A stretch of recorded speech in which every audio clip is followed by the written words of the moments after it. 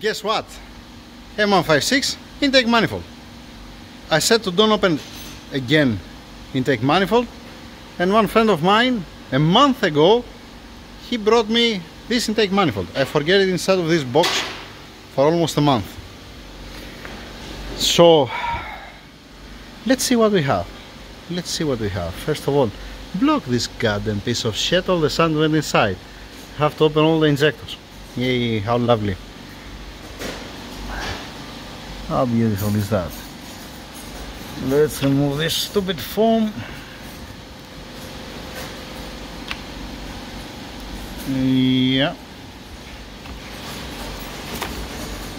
Forget about that.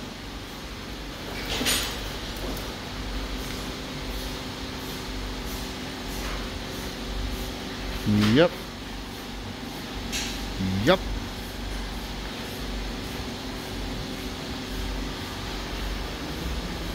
Okay.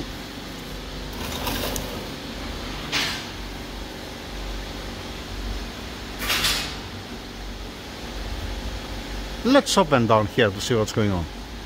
Up looks okay. I'm gonna open now these 30 torques to put the long one.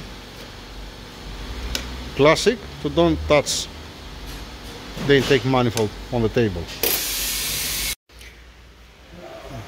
All this oil inside, is it from exploded engine? Throttle looks clean, and this one surprisingly clean. No corrosion. Now this is not a good sign. That's the original sealant. Yes, it is the original sealant. Yep. This one,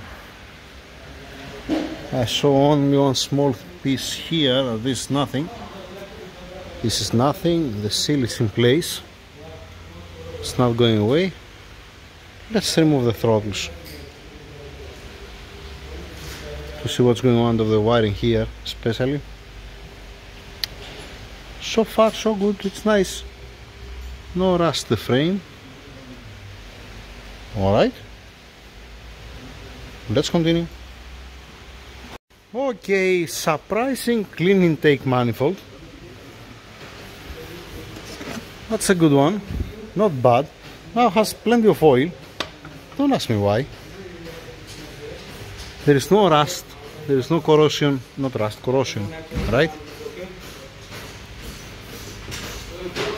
Looks good, looking beautiful. And from here, it's dry. No corrosion here. Nice. Looking good, looking excellent.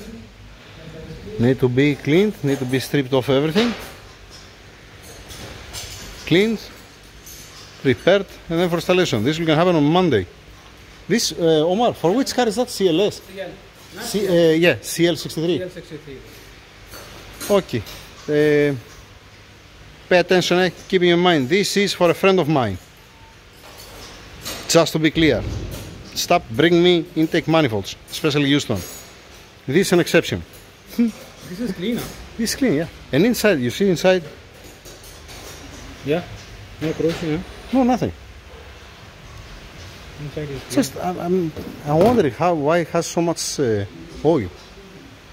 Anyhow, yeah. Clean throttles, you see how it looks like? Yeah.